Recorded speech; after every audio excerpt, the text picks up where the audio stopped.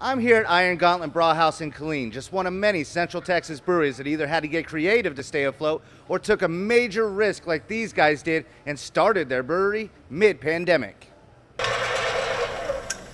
Like many other businesses, breweries had to close their doors because of the pandemic, leaving them to rely on curbside sales. And that means for breweries like Bold Republic and Belton, their one and only canning machine had to work overtime just to keep them going. One day we were open, next day we weren't.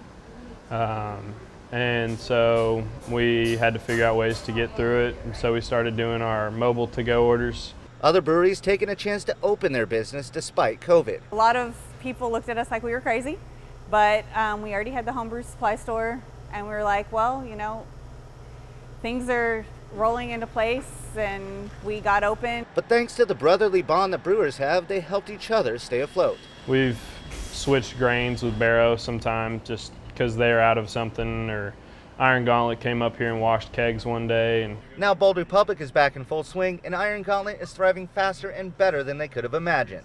We've had to buy double-sized fermenters this week. We actually just got our TTB approval so that we can get kegs out to restaurants. So you're going to see Iron Gauntlet a lot more everywhere, not just here. Now both breweries say that the support they got from the community made it all possible, but Laura, being a veteran here at Iron Gauntlet, says the support she got from her fellow veterans in Killeen was nothing short of overwhelming.